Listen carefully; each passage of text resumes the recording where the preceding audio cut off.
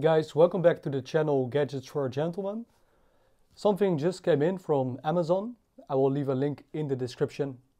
I saw this item on Amazon. I was actually looking for a Waterman fountain pen, a beautiful one with black and gold. I think the name is called Hemisphere. And then this article showed up because it's something that people looking for Waterman fountain pens also look for or purchased. So thanks to that AI, this article showed up. And I don't know a whole lot about it. All I know is it's designed in the USA and assembled in China. And this should be a very high quality fountain pen. So at a very affordable price point. So Majesti medium nib, classic black gold trim. And let's have a closer look. I did check some websites and I saw some video reviews, and those videos were very positive about this product. So yeah, I'm really interested to see what we have here. And what do we have here is some, I think we have some faux leather case. Yeah, I do think this is not authentic leather, but let me check that out in a minute. We have some beautiful engraving here. Yeah, I'm pretty sure this is faux leather, Wordsworth and black. Let's open it up. So the main thing here is a beautiful fountain pen that feels quite heavy, quite solid.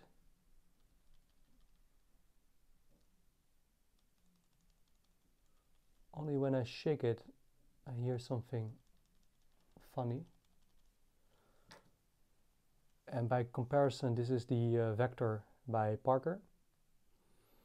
So you can see that we're dealing here with a significant larger fountain pen, quite a bit thicker and longer. And again, this is my daily driver, this is my daily fountain pen. So let's have a closer look. Inside, I think these are some cartridges. Yeah, so we have 3 blue cartridges and 3 black ones. And inside we have this this booklet, Wordsworth and black. Hello, thank you very much for purchasing a Wordsworth and black fountain pen. We appreciate and value your support. At Wordsworth and black, our highest values include creativity, craftsmanship, and a commitment to quality aesthetics. We offer a comprehensive range of pens, planners, and leather journals with the emphasis on quality, choice, and value. Our mission is to offer the best possible customer service coupled with fast delivery. We guarantee all our products provide the finest after-sales support. Your best ideas deserve the commitment to quality. Write with your fountain pen today and preserve your memories for a lifetime. And the CEO and co-founder is Sam Fraser. So the fact that they claim to have the best after-sales and so on, I think is very important when it comes to fountain pens. Okay. 29 years. 29 years. Interesting. They say that each pen is handcrafted. Interesting. And I think the design of these pens, they look quite a bit similar to the Mont Blanc pens, but only at a fraction of the costs. Your fountain pen consists of 6 parts when assembled: the cap, the nib, the feet, the section, barrel, and piston converter, which is found inside the barrel. So there should be a piston converter, which is this one, or this one, as you can see here, should be already inside. Maybe that was the thing that was shaking. Let me demonstrate it to the microphone. Okay. The cartridge is a self-contained disposable unit filled with ink. Ink cartridges are more commonly used than converters. Definitely I have a lot of these ink cartridges laying around, so, but I also have some, I think Parker ink. Give me 1 second.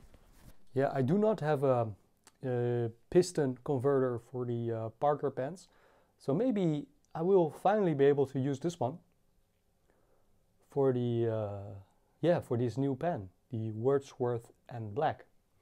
Okay, let's proceed. So this is what the pen looks like. We have the cap, the barrel, nib, feet, converter. Interesting.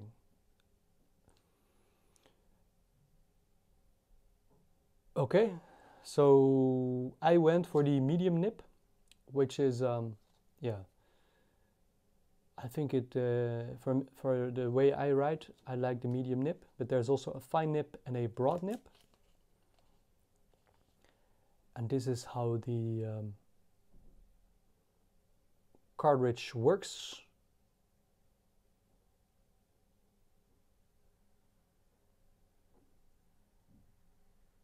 So the body has a screw mechanism. And this is how the piston converter works. Basically, it works a bit like a needle injection,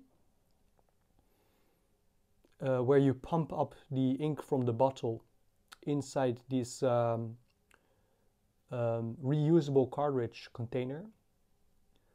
And then the only thing is you need to wipe it a little bit because there could be some drips. And here it is explained how to clean the fountain pen, how to keep it in good condition. Interesting, interesting. Honestly, I never cleaned my fountain pen, so definitely I can learn something here. I'm not an expert when it comes to fountain pens, but I have been using them for many, many years. I think for 20 years now. Over 20 years. I really love fountain pens. Okay, that's it. So, nice documentation so far. Nice case. We have some beautiful velvet or satin kind of material. Really like the presentation for, I think this was a 30 euro pen, if I'm not mistaken. And I will leave a link in the description. But I think it's a great presentation. Beautiful. Again, here we see that W and B signature. Reminiscent a little bit again of the Waterman that I was initially looking for, but the Waterman is far more expensive. What I want to do with my Waterman is I want to send it in for repair, because this part broke off from my Waterman, this top part. So basically that should be easy to repair. Don't need a brand new one, I think. That is beautiful, beautiful inscription here. And again, the nib is far bigger than the Parker, as you can see here. Far bigger. And with the Parker, I usually put the cap on the back. I write like so. But with this one, I probably will write it like so. I probably won't connect the cap, because it's gonna be too big. It's gonna be too big for my hands. It looks beautiful though. Yeah, anyways, so let's open it up. So here inside we can find that piston. Then we can simply screw down like so. Opa. Let's throw it back.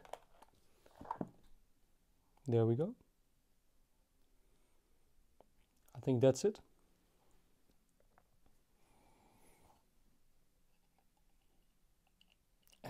have that screw down mechanism.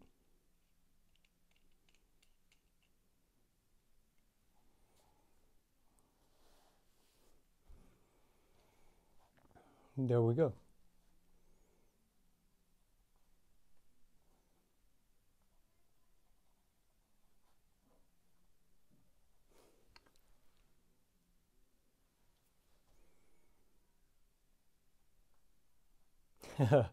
Okay, that split second that I just went away from the camera, all I did was just make my finger a little bit wet and just touch my finger like so.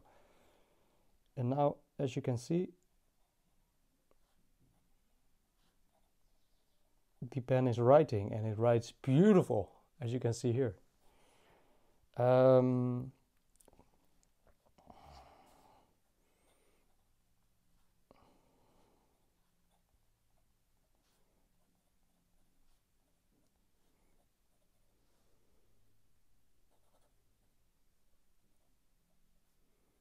It writes very comfortable, it doesn't skip anything.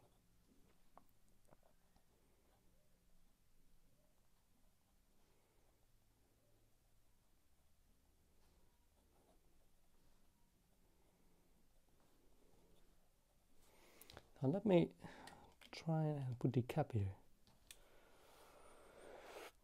Okay, there we go.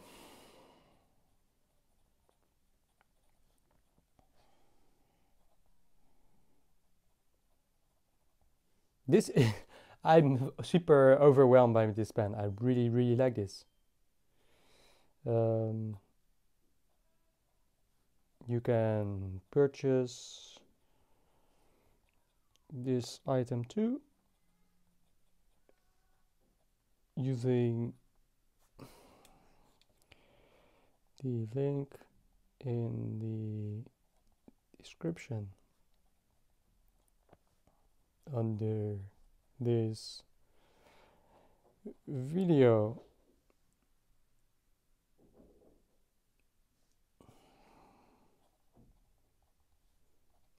Best Lawrence.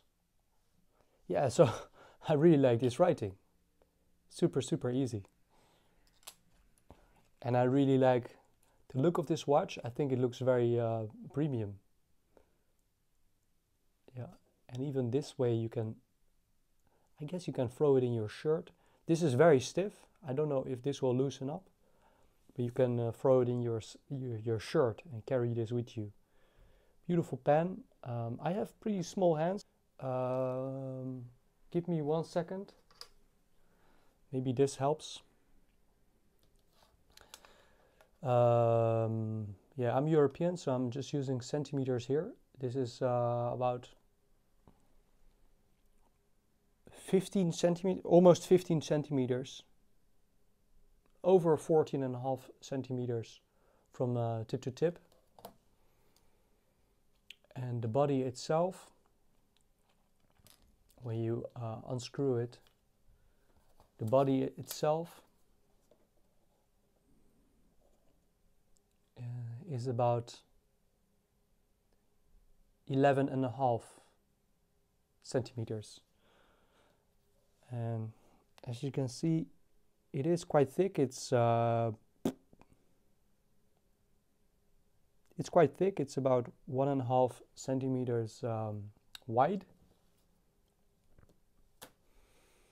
And yeah, I think it's beautiful. Let me throw it on the scale, just for your point of reference.